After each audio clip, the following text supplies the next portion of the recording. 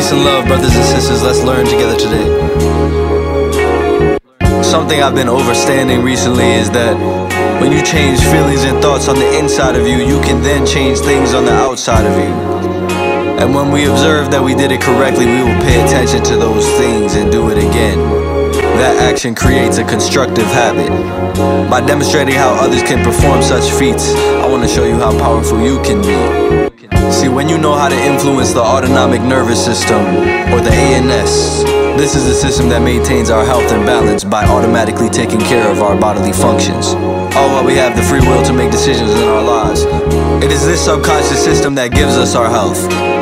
And once we're able to consciously gain access to this system, we're not only able to maintain our health, but we're able to change our health. We can transform our unwanted self-limiting behaviors, beliefs, habits, and replace them with more productive ones.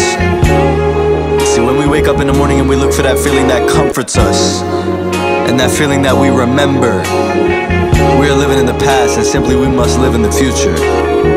Manifest those thoughts that you've dreamed of. Your biggest dreams and inspirations must come to fruition through you and through your thoughts.